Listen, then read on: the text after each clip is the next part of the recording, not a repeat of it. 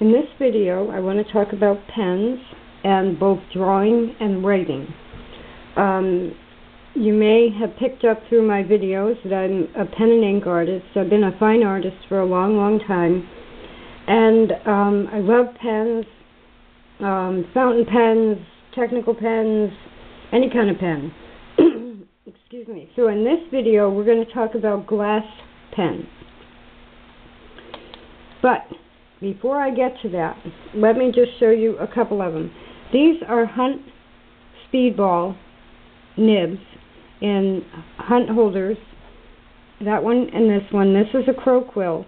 And I have always said that if you really want to learn pen and ink, you go back and you start with a crow quill, because you have to learn to control the ink flow in order to either draw or write. The issue with a crow quill, it's a metal steel nib made in the USA. I believe they're still made in the USA. They're also still available, even though they've been around for a long time. There is, even though they're steel, there is some flexibility in the nib. So the crow quill allows you to make very tiny dots or wider lines or narrow lines. It's very versatile, even though it may not look it. Now, in addition to their standard pen holders like that, here's a beauty. This is the Speedball Auto-Feed Pen Holder. And it's really a pen holder more than a fountain pen, because it can take all of the standard nibs. So it's a pen holder. And what it does and why it's so wonderful, first of all, you can use all of their standard nibs in it. You can't use the crow quill. That takes a special holder. But what it does, it's like a fountain pen. It has an ink sac, and it's a lever fill. But what it does is shoot the ink down this brass valve, which then automatically loads the nib. It's a wonderful, wonderful item. The problem with some fountain pens, first of all, you have to wash this out after each time after you use it. And I just don't want to break that valve, so I'm going to do this in a minute.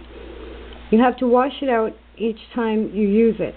The other drawback is, for some reason, the way they made these back in the 50s and 60s, they made it so that it's a little bit difficult to get the section out.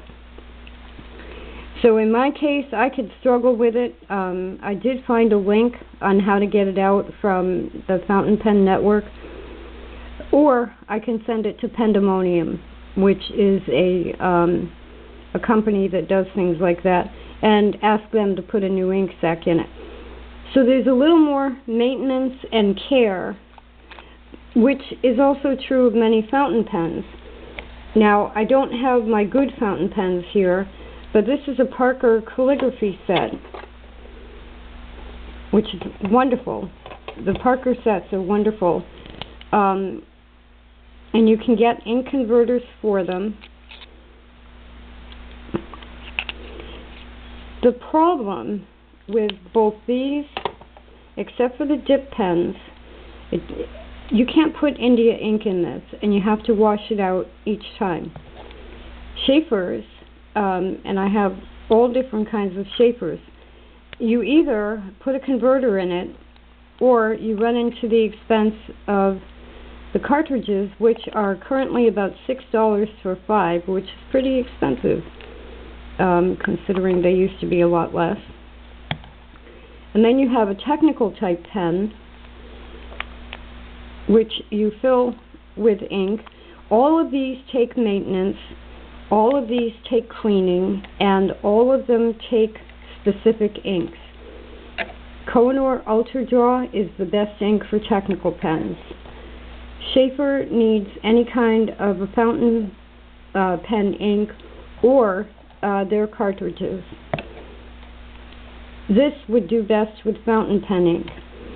So as I've been thinking about a project I'm doing and service dog sets, even though this is a wonderful automatic feed pen that I could use a fountain pen ink without a problem, if I go to letter the words service dog on something, I have to go back to the original type of holder so that I can use India ink. I do have an Osmoroid India ink fountain pen, which they're very rare. They're hard to find.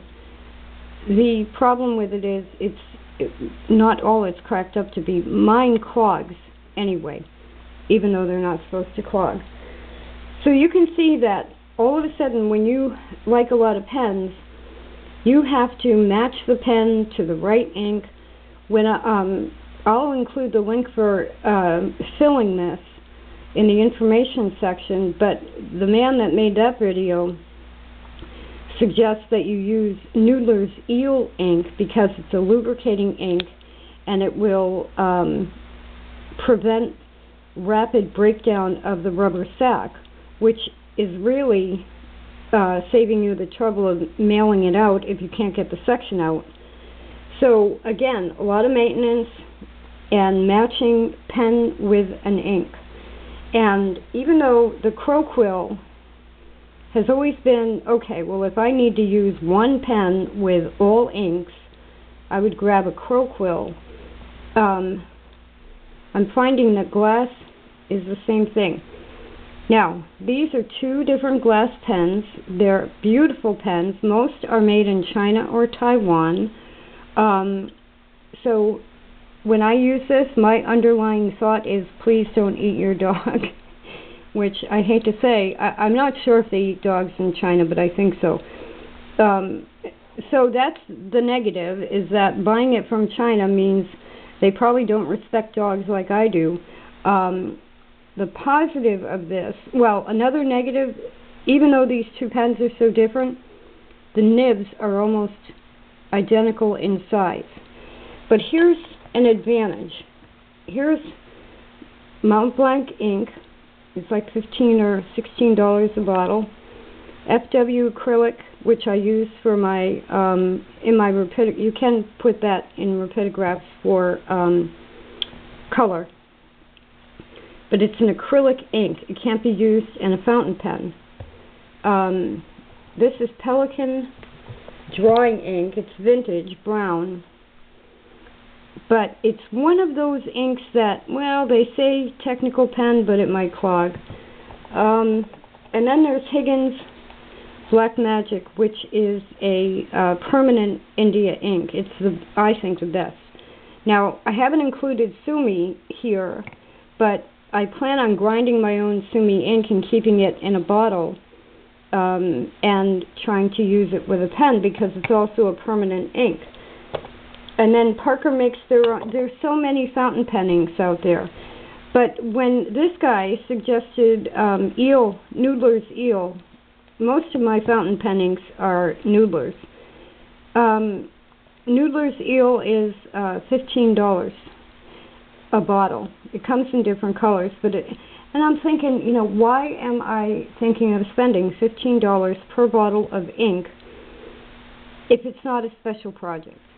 In other words, a glass pen, you can dip this into any ink, and you can, so you lose all of the complication of what pen am I using? I'm limited to these inks. Oh no, I have to buy more ink.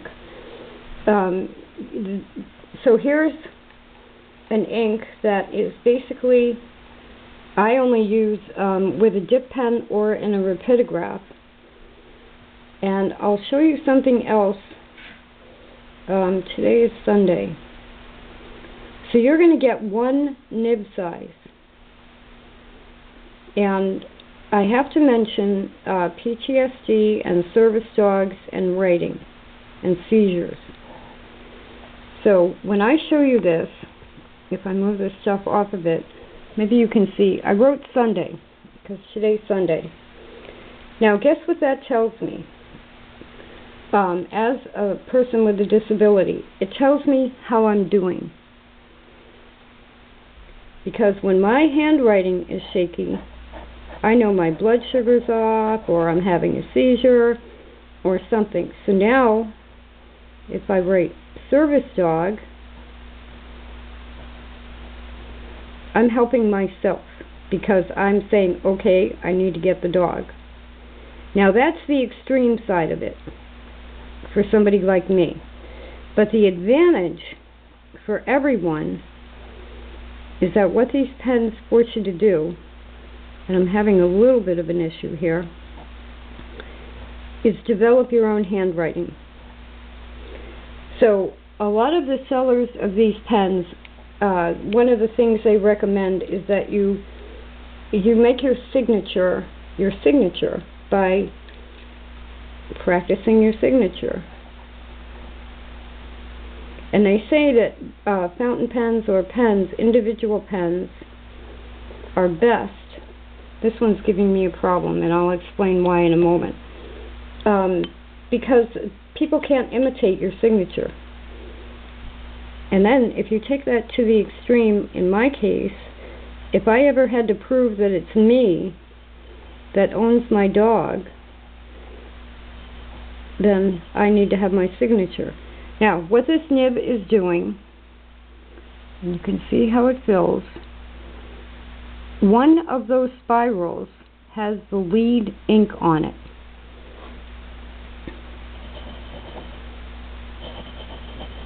And I don't know why this is doing it, because it wasn't doing this yesterday. I actually haven't used this one very often, so there could be some residue glue or something on the end of it. It's not the way I'm holding it, and it's not the actual pen. Yesterday I wrote quite a bit with this one. So what we're finding, that one is brand new. This one, all I had to do was turn the pen a little bit to get the ink flowing. Now that is a lot easier than cleaning a nib to get the nib flowing. It also could be I'm applying too much pressure, because here we go, now it's fine.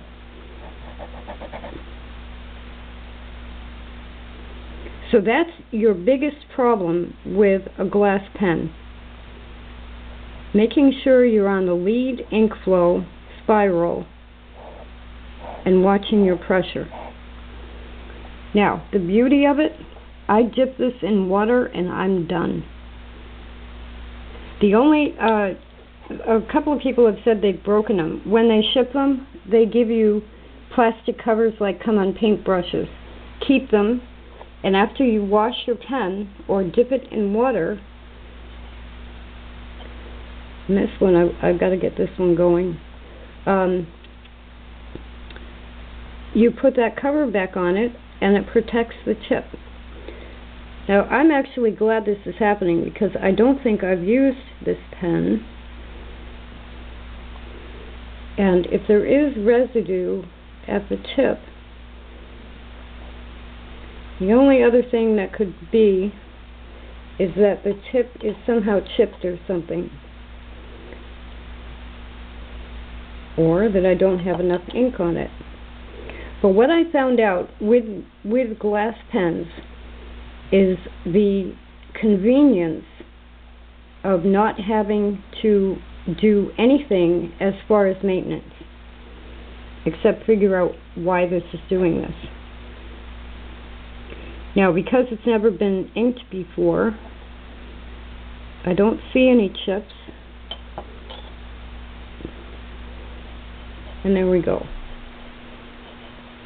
It might have just been I needed to get the residue off.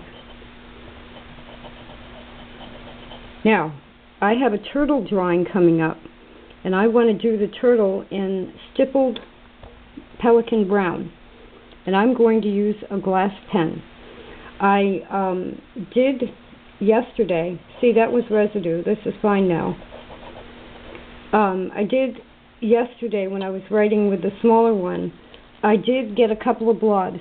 So you still have to watch your ink flow. You still have to know what you're doing as far as putting the actual line down that you want. But I can't think. Right now I am in the middle of packing. So all of my pens have to be cleaned and packed away for a little while. And this is the absolute easiest pen for me to keep with me. Much easier than a crow quill, because a crow quill, although the crow quill gives me more flexibility in the nib, it still has to be cleaned. It still needs some maintenance. I have ruined maybe 100 different nibs over the years of a crow quill because you lose the point. I think that's less likely to happen on a glass pen. So let's try it with the fountain pen ink on, and I don't have any water here, so there's going to be a little bit of green in my blue from now on. Let's try it on a hanky. And there's a blob, but once I get the blob off, this writes beautifully on a hanky. I got a couple of blobs. But again, controlling the ink flow, I have too much ink on there, which is why I got the blobs. And this is all washable. That won't come out. The acrylic might not come out. But I can buy cheap fountain pen ink or whatever is available as opposed to expensive fountain pen ink. See that? Isn't that wonderful? And so when I get the blob, it's because I drag it a little bit. You can almost use it like a sumi brush and get thicker and thinner lines. So it teaches you to control things. It teaches you to perfect your handwriting. And you can't cheat by using a calligraphy nib. You have to develop your handwriting. And it's wonderful. This is what writing really is developing your handwriting.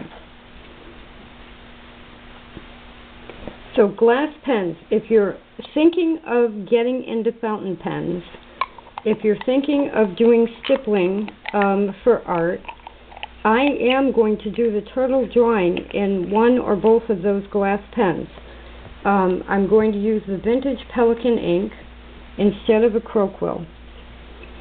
And all I need to clean this up is water. They're very inexpensive, and I have to excuse the fact that they're made in China. If we could get some American glass blowers going, we'd be all set.